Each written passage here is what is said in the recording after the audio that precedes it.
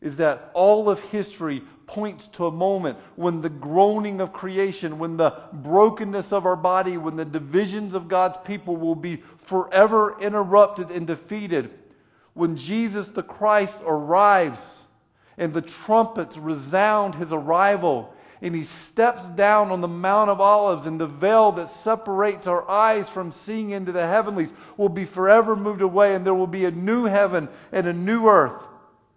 And those who are dead in Christ will rise, and there will be no more fear, there will be no more sin, and you will stand before the judgment seat of your Creator.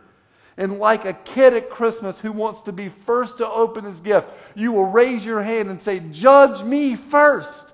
Let me go."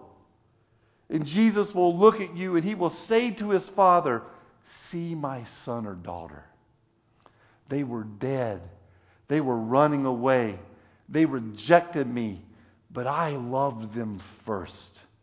And they fell in love with me. And they repented of their sin, and my Spirit gave their spirit new life. The old is gone, the new has come. Let me share with you, Father, all that they have done by being given new life."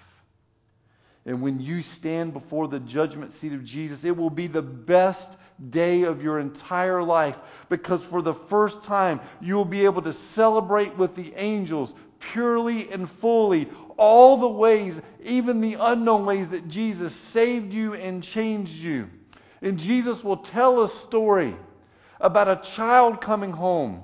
He'll tell a story about a person who was dead that He raised to a new life, to a house that was built not with hands, but with the Spirit that was the guarantee, the down payment of a resurrection that has now come. And He will stand before His Father, and He will look at you as His child, and He will say, "Look at what He has done in my name, through my Spirit, for my glory." And He will look at you and say, "Welcome home, good and faithful servant."